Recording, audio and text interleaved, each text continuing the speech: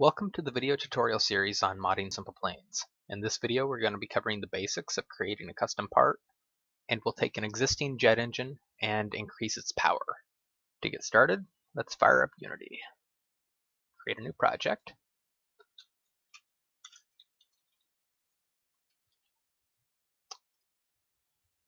For my Visual Studio package.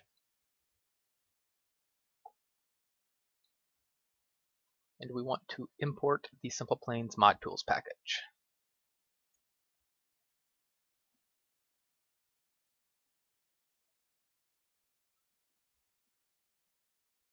Okay, let's open up our mod builder window. Create a new mod.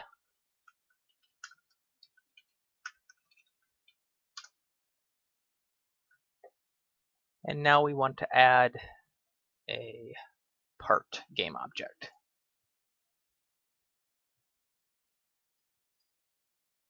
Here we have the options to create a brand new part from scratch, or we can clone an existing part.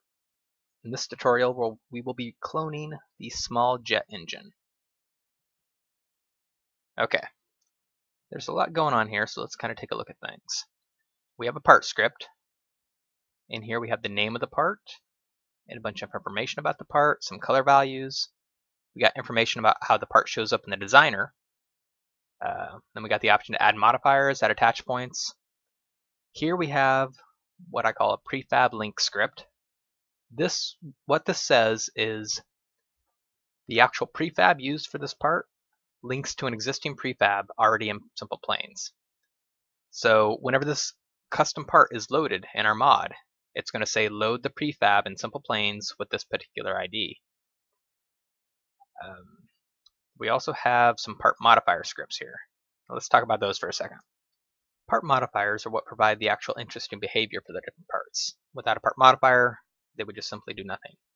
In this particular case, for the small jet engine, we have two modifiers. We have an input controller, which ties the throttle input to actually making the jet go, and then we have the engine script, which provides the actual power that pushes the engine.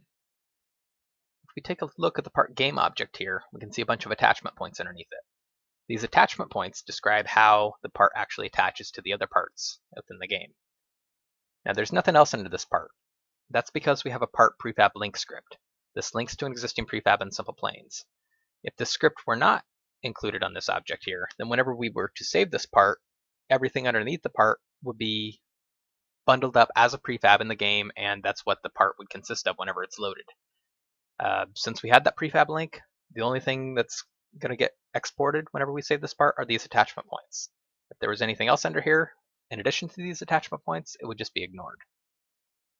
It's also worth noting, if you hover over a bunch of these labels, you'll get tooltips. The documentation probably isn't great, but it can be better than nothing when you're getting stuck. Whenever you hover over some of the properties for the part modifier scripts, you can see some example values for existing parts we have defined in SimplePlanes. Okay, let's make a few tweaks here. The name property here is something that's not actually going to be displayed to the user unless they get some kind of error dialog or something. So for us, we're going to call it Turbojet Fast. Now I kind of want to, just for organizational purposes, rename my game object the same thing. Most of these other values are fine. The designer info stuff here is actually going to be displayed to the user.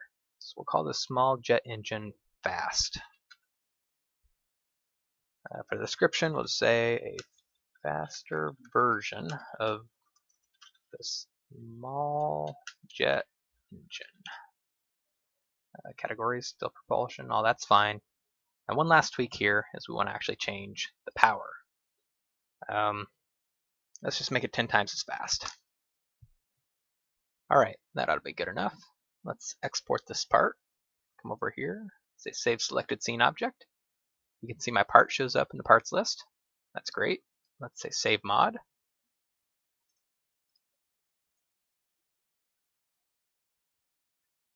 Alright, let's fire up SimplePlanes and see if it worked.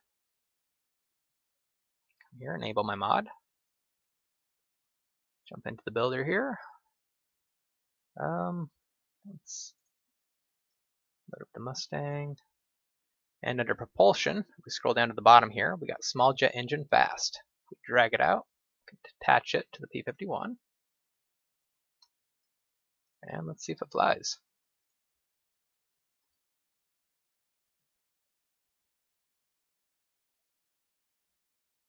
Yep, that's pretty fast. And that's kind of the basics of taking an existing part in SimplePlanes and tweaking it just a bit. Thanks for watching.